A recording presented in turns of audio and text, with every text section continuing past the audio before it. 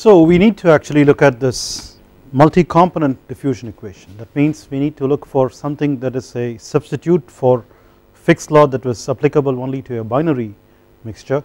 So we need to know what to do for a truly multi-component system. So let's now just write out this equation.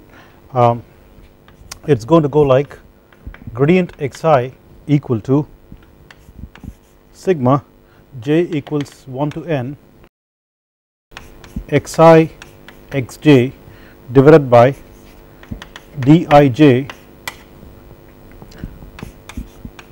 vi vector minus vj vector plus yi minus xi divided by gradient p divided by p plus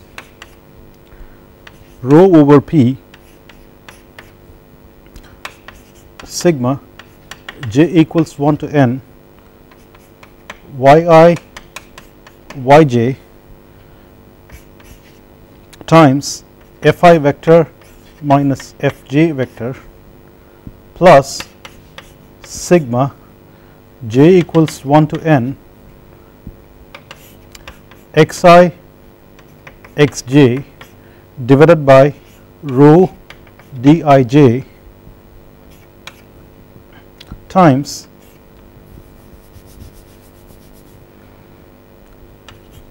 dt comma j minus dt comma I divided by yj, I'm sorry,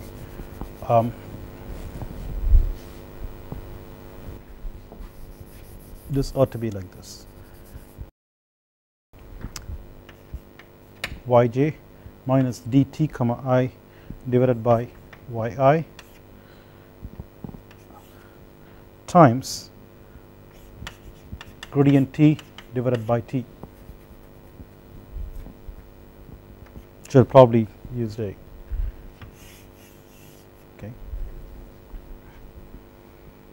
okay. So does that look like fixed law at all? Could fixed law, so how, what does it mean? I don't understand. I just wanted to go from 2 species to 3 species. Would life get so difficult? Yeah, I guess when you get married you going from 1% to 2% and life gets very difficult, right? So this is not terribly bad. Nah, here we can think a little bit more rationally than there, right? So if I were to basically say, can I reduce this to fixed law situation, that means if I now say my capital N is equal to 2, would I get fixed law back? Would I or would I not? Obviously not. This is obviously a monster when compared to what we were talking about previously. But if I now said I have only 2 species, would fixed law be hidden in it? Could you see Fick peeping out of anywhere here remotely? Can you recognize him? Right. Yes, we can. First of all, how did we get this? Okay, I just pull it out of my hat and that's it? You just try to take it from me like it's like God given? The answer is pretty much like we said that fixed law has to be from a molecular level basis instead of a continuum basis. We can derive this from a kinetic theory consideration, but this is actually considering a lot more than Fick did empirically deduce for his set of conditions. Okay, so we now are looking at about 4 different things, out of which fixed law is contained only in this term first. Okay, because how can I tell that? Because I started out looking for a relationship between the mass diffusion velocity of species I to its concentration gradient. Okay, and if I were to look for a mass diffusion velocity related to concentration gradient, I really wanted to look for a concentration gradient in terms of mass fraction rather than mole fraction, but this is what I have. Okay, so any hope of getting Fick's law is from here, because that's what is first of all containing the mass diffusion velocity of species I. Unfortunately, it's also containing the mass diffusion velocity of species J, which is not equal to I. Okay, if it were equal to I, then you would have a 0 here, Vi minus Vi. Okay, so if you had two species, this is actually a convoluted expression for the gradient of mole fraction of one of the species in terms of concentration, mass fraction, mass diffusion velocities of the two species that are involved. So if I can now write this for gradient XA, okay, and then gradient XB, what I am actually looking for is an expression for VA and an expression for VB. So now I have two equations. I can now solve for one of them, and then the problem is I will now have gradient XA and gradient XB, which I didn't have before, but then try to convert that from XA to YA and so on. Okay, so you start doing that, then you can try to get that. So whatever we were looking for is only in one corner of what the full picture is. Okay, so what's going on? So the first term denotes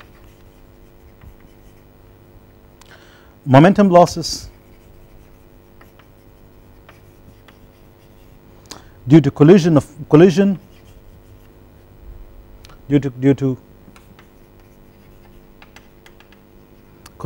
with other species. This is the mechanism that is actually in play in Fick's law as well. Okay, and the second term,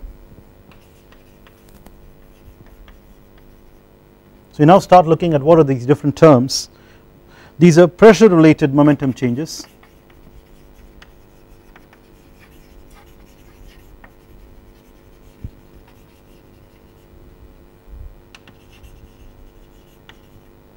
Pressure related momentum changes. The third term, we now have to explain what is small f. Small f is body force per unit mass of species I, is Fi vector.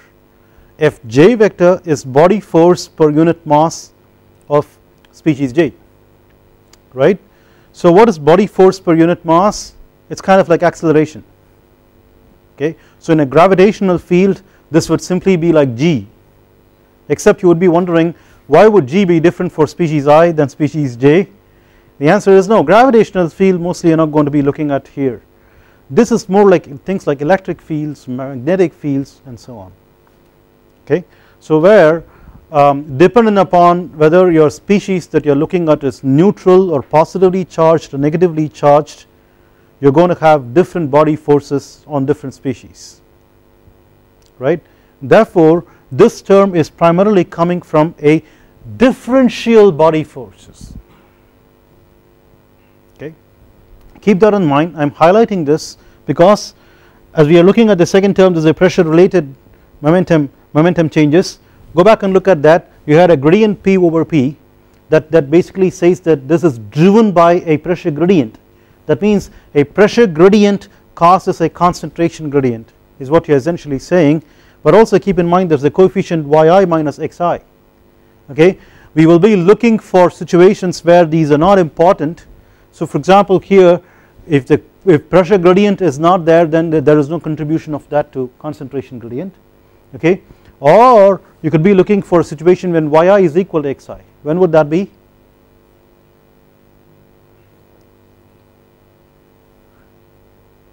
We talked about it, right. That is when all the species are having the same molecular weights. Okay, of course is a somewhat like a fictitious situation, but for ease of analysis we could assume that if you want to consider pressure gradient otherwise. okay, but you don't want, so we should be looking for when these different terms are important and so on. So one of the things here is you could get rid of this term if you don't have any body force to consider on any species in the first place, that means Fi and Fj all are 0, or if you have to keep body forces for some other consideration, get rid of here, you now take advantage of the fact that this is actually differential body forces. Therefore if the same body force is acting on this on all species, then don't worry about it. Like gravity, you want to take gravity into account, okay, but gravity is going to act on all of them, okay, then equally then you don't have to worry about this term. So this is what's going to happen. So this is a differential body force term.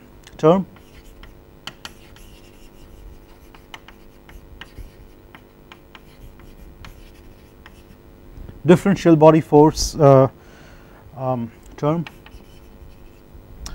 and so here for example Fi vector is body force per unit mass of species I. Same holds for J, and we are looking at the difference between the two. This is a vector difference, keep that in mind, okay. This is a vector equation on the whole, so this actually has 3 components in 3 dimensions, yeah, and so it actually caters to your need. We are looking for a Vi vector to be modeled in terms of concentration gradient, that it does that. This is a vector equation right away. And finally the fourth term,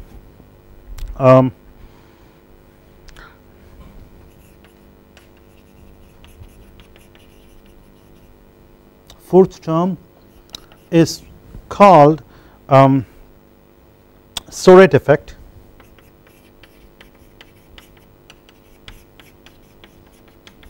This refers to thermal diffusion, okay. So Soret effect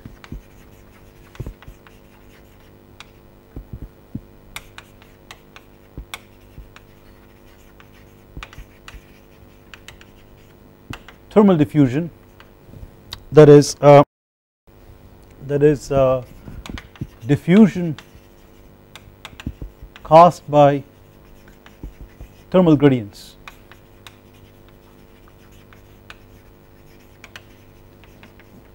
Okay.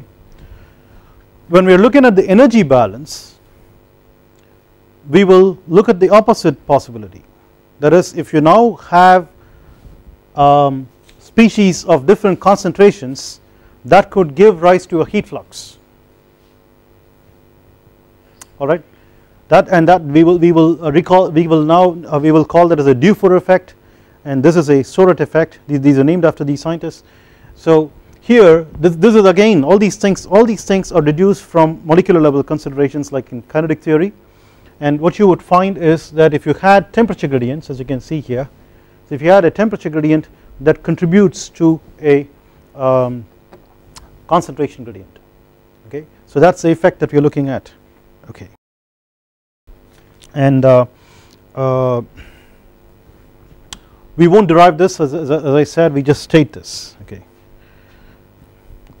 Now it can be shown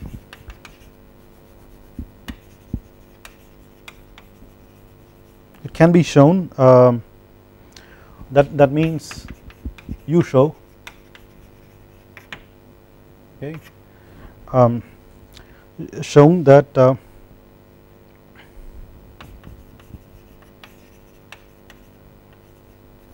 for a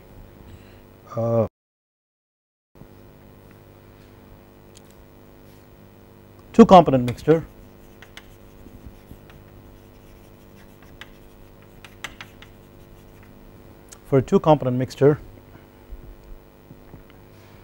we can write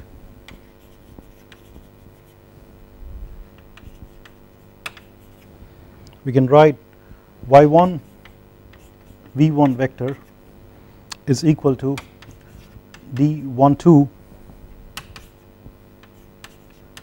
gradient y1 minus y1 y2 divided by x1 x2 times y1 minus x1 times gradient p over p minus y1 y2 divided by x1 x2 the whole squared rho over p f1 vector minus f2 vector plus dt comma 1 divided by rho d12 gradient t over t.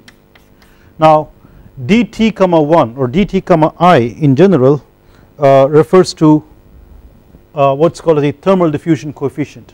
Okay, so dt comma I refers to a thermal diffusion coefficient that just shows up here or here.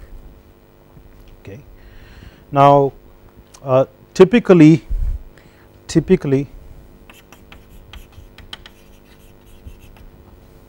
you can always see that okay, let's just look at the units of this equation here. You're looking at gradient of x. Okay, x doesn't have any units, it's a mass, it's a mole fraction.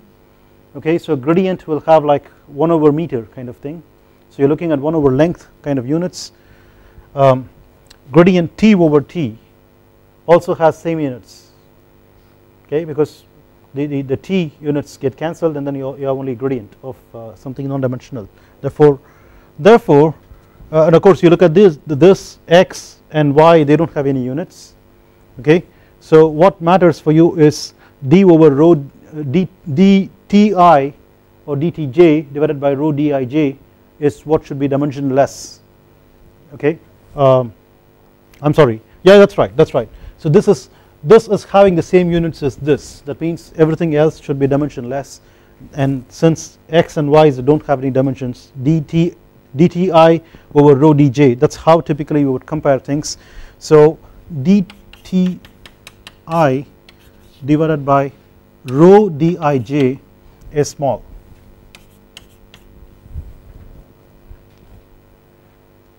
Alright, typically. So now just to get an idea of what's going on, if you were to just look at the dij alone, it's the highest for gases. Okay, that means gases can diffuse very fast, alright, but lower for liquids and then still lower for solids.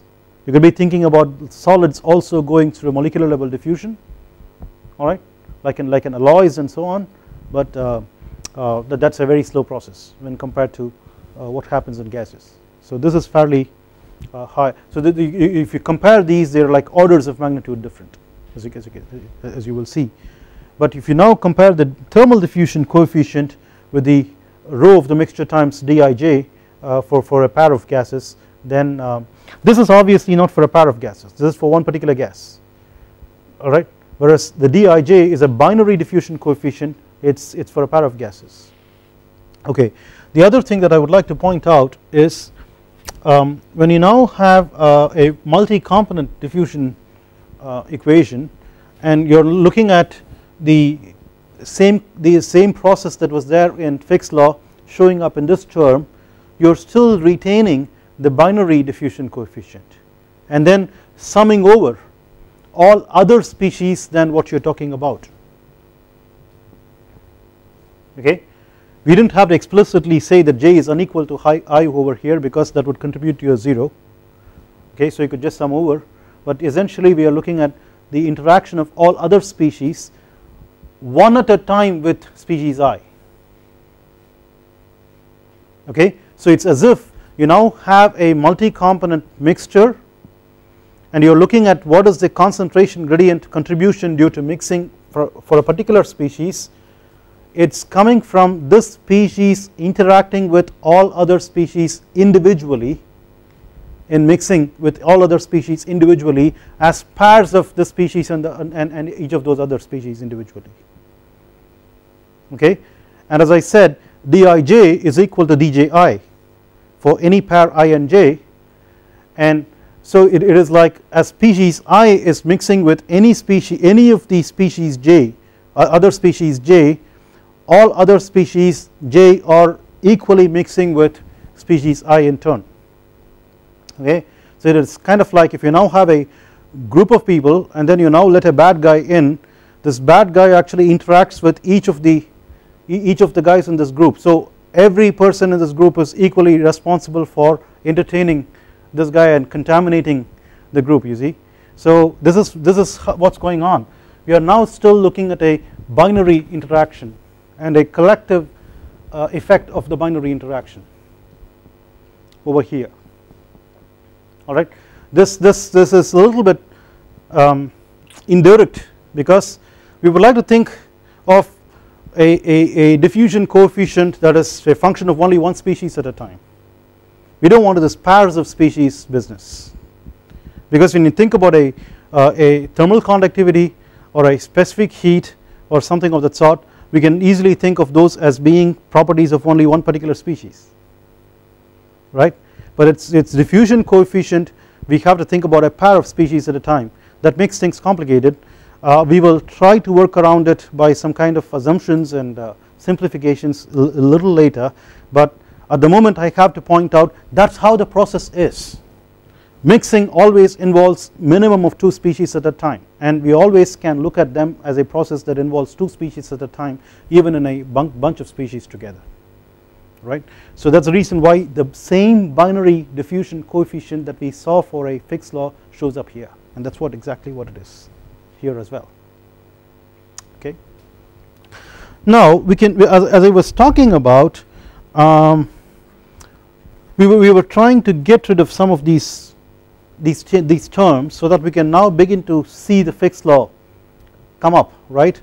And I also told you, can we apply this, can we apply this to a binary mixture, and that's this result. You can see that this is a little bit different from that. That means some simplification has been made. Okay, it's been made so that we actually have y1 v1 vector, which is the diffusion mass flux. That's what fixed law was looking for, okay, to get you something in terms of concentration gradient, in terms of mass fraction gradient, right. So this is already rewritten in this form that we want. Now we have to look for what are the conditions under which you can make simplifications and retrieve fixed law out of here. So under certain assumptions, and that's what we are to see now, certain assumptions. Under certain assumptions, the fixed law is recovered. Okay, that is to say, we can say y1 v1 vector is equal to minus d12 gradient y1.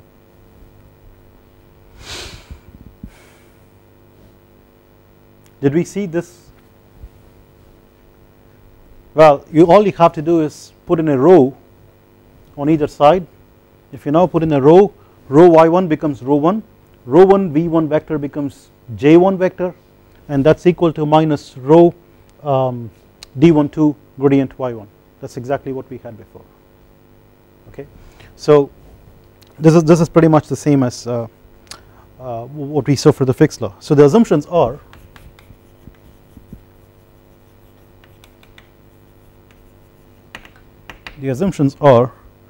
one, the mixture is binary. Of course, we are looking at applying this to a binary mixture in the first place. The thermal diffusion is negligible.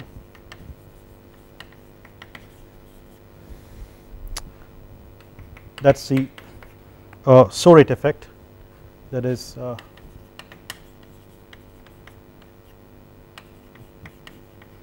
in whatever we do in our class, we will always be pretty much assuming that the Sorate effect is negligible, because dTi divided by rho dij is much less than 1. We won't worry about it for most of the conditions. Okay. 3, body forces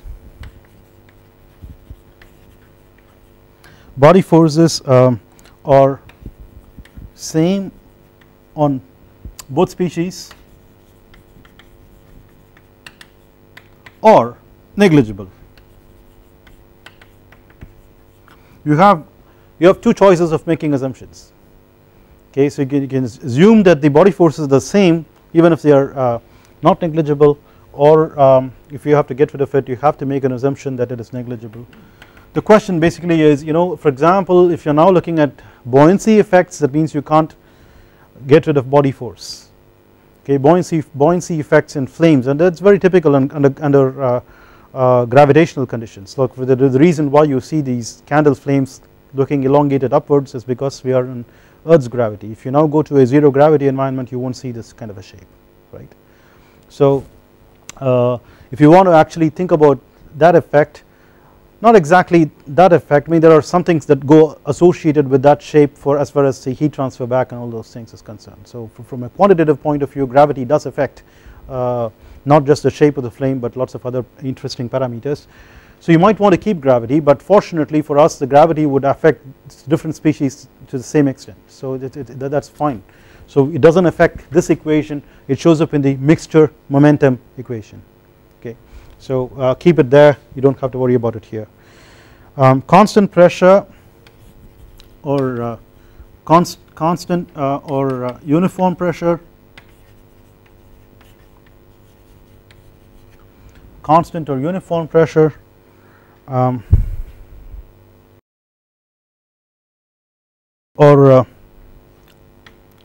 or identical molecular weights.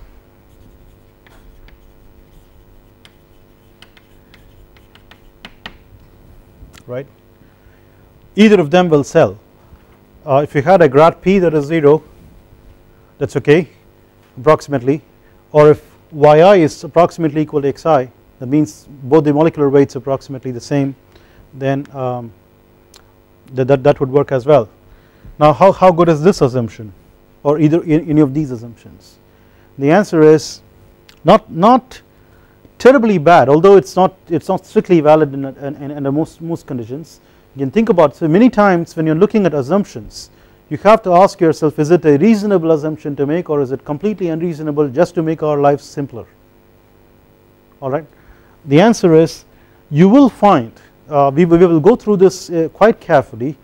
We will note that under typically low Mach number conditions, alright, and most combustion processes that we commonly encounter, right from candle flames, Bunsen burner onwards, kitchen gas stoves onwards, to even highly turbulent flames in furnaces, gas turbine combustors and power plants and all those things are all fairly low, rockets, okay, are all fairly low Mach number. How low? Any ideas? How low is low? 0.2, 0.3 is low. It's not even that high. Okay, typically it's 0.1 or less. Many times it's like 0.01. Alright. Now if you really think about what I am talking about, okay, now at these kinds of temperatures that we are looking at, the speed of sound is so high. So you are looking at something like close to temperatures close to the adiabatic flame temperature, the speed of sound is like of the order of 1000 meters per second, right, and 0.1 times that is going to be like 100 meters per second. That's going to be very fast. It's not slow really, strictly speaking, but the Mach number is low because of high temperatures involved, you see, and typically we are looking at fairly low subsonic conditions for most of these, and what we will show is under those conditions it is okay, we will show that the pressure actually becomes constant more or less, alright. So this is not terrible, or if you now look at molecular weights, if you think about molecular weights between, for example, nitrogen and oxygen, there isn't hardly any difference, okay. So like you're looking at between 28 and 32, carbon monoxide is what, about right, 16 plus 12 is again 28, okay.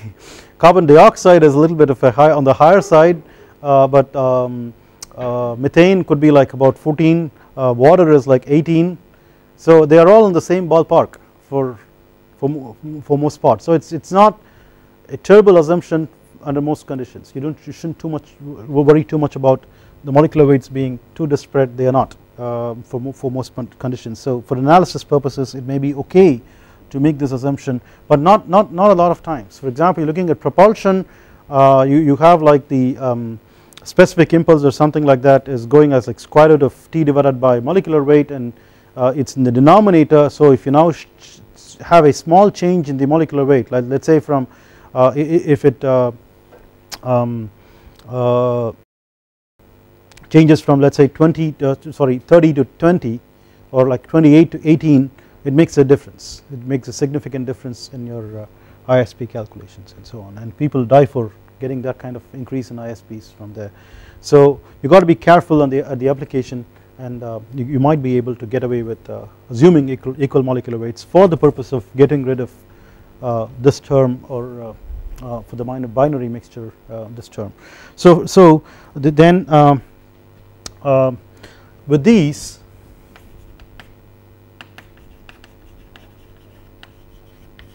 we can get the multi-component diffusion equation to reduce to gradient xi equal to sigma j equals 1 to n